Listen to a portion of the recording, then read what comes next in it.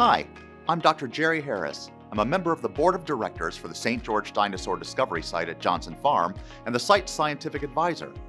Our companion exhibit for the Crossroads Change in Rural America Traveling Exhibition, created by the Smithsonian Institution and brought to you by the Utah Humanities, will focus on the change in rural St. George and the history of our site and museum. For context, the Dinosaur Discovery Site is an active paleontological site with fossils that preserve a 200-million-year-old lake ecosystem in unprecedented detail. At the site, we discuss the kinds of plants and animals that were alive at the very beginning of the Jurassic period and who made the amazing fossil footprints we have on display. Our mission is to research, preserve, interpret, and exhibit the story of the specific site as well as the fossil resources of the area for the benefit, education, and enjoyment of our valued communities and the scientific world. We strive to be an anchor for the earth sciences in our community through our programming, outreach, and activities, as well as by partnering with local organizations to preserve fossils outside our walls. Working cooperatively with the scientists from around the world, we continue researching and preserving fossils found in our own backyards. For our Crossroads exhibit, we are creating a timeline that begins with the first peoples living in the area, continues to the arrival of the Mormon pioneers, and ends with the discovery of the Dinosaur Discovery Site's fossils by Dr. Sheldon Johnson, the founding of the museum, and the work we've done since it opened.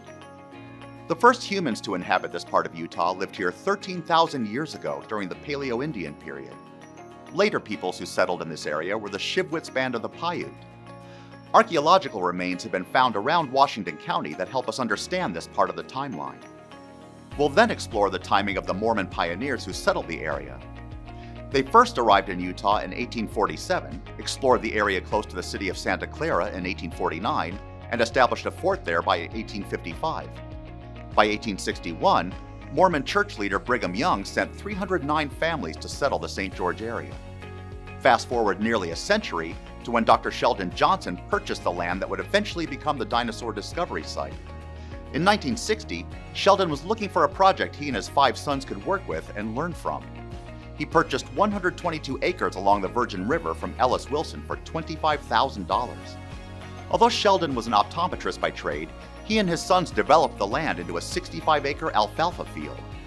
Then, in early 2000, Sheldon was clearing the land for future development and made the discovery of a lifetime. Once Sheldon announced the discovery of dinosaur tracks on his farm, the world took notice. Thousands flocked to the site, including our current curator and site paleontologist, Andrew Milner. In the ensuing years, amazing discoveries were made, including a rare crouching dinosaur trace and the world's largest collection of dinosaur swim tracks. The Johnsons raised funds for a building to protect and preserve the site. In June 2005, the museum opened its doors.